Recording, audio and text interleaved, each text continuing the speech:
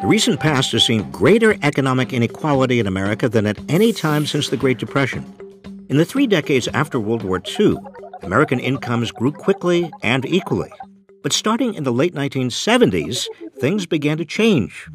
Today, 1% of Americans are taking home nearly 20% of the country's total income and own more than 35% of America's wealth. And it didn't happen by accident. It's the result of policy decisions on taxes, education, trade, labor, macroeconomics, and financial regulation, all of which shifted economic power away from low and moderate income American families.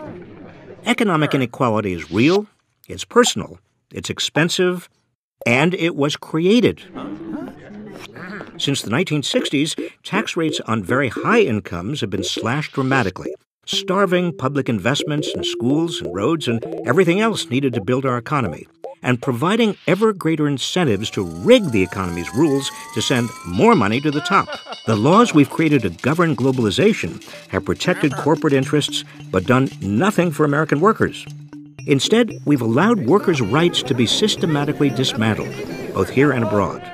Policymakers also began using high unemployment, which hurts everybody but especially low and middle-wage workers, to protect the wealthy from any hint of inflation. And then corporate interests pushed to abandon safeguards preventing the financial sector from making risky bets, which had to be backstopped by American taxpayers when those bets went sour, a protection not given America's underwater homeowners. All of this created the worst economic crisis since the 1930s, and we did it by allowing those with the most economic power to set the rules of our economy.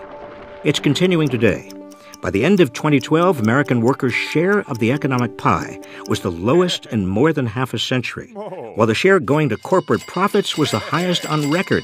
This isn't sustainable. We can't have a prosperous economy without a large and growing middle class. None of this happened by accident. We allowed it to happen, but it can be fixed. So let's fix it.